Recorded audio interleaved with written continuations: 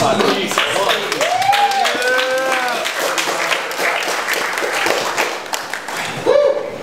the fuck is everybody? Last time was Pat. Well, by the time I got it, it was fucking empty, but unless I heard I was coming back. Anyway, I just wanted to talk about, I'm living with my roommates right now, so 3 of us total, and I'm like in the middle room.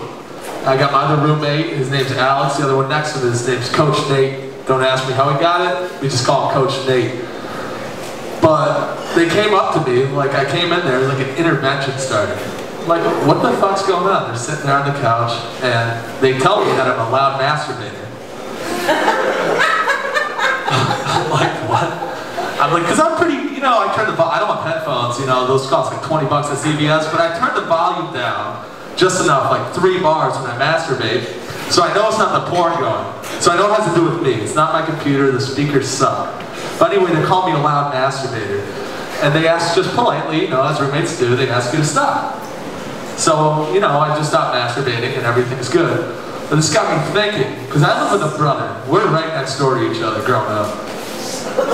I called him the other day because I just can't get this loud masturbating thing out of my fucking head.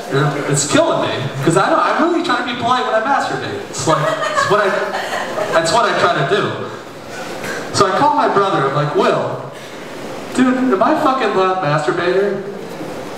He's like, dude, that's been your nickname for like 5 years before that.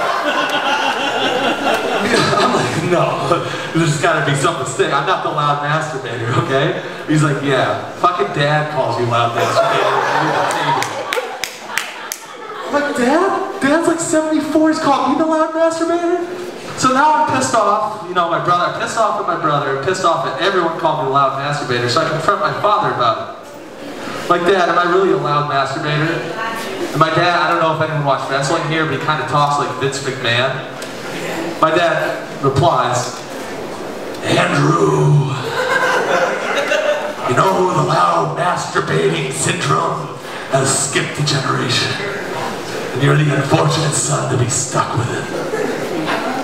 We come from, you know, I'm half Jewish, he comes from a Jewish family, so I'm like, well, who else in our family was a loud masturbator?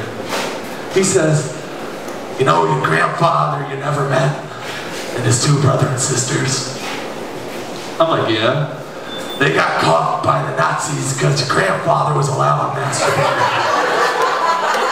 I was like, what the fuck? What the fuck are you talking about that? He's like, he's always like that. He's always Vince McMahon. He's always talking like a wrestler. So anyway, I found out that loud masturbation runs in my family, and it's basically where that story ends. But I'm gonna try to end it there to get some other people up. But thank you.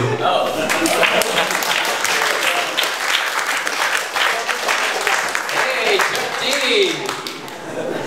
Man, I was like planning on like chilling out for another 3 minutes. And don't bring up like Nazi Germany. Don't bring up anything, guys. I got the Jew card. I can do it. No. I was saying. Hey, we can hear good things. I can make those jokes, okay?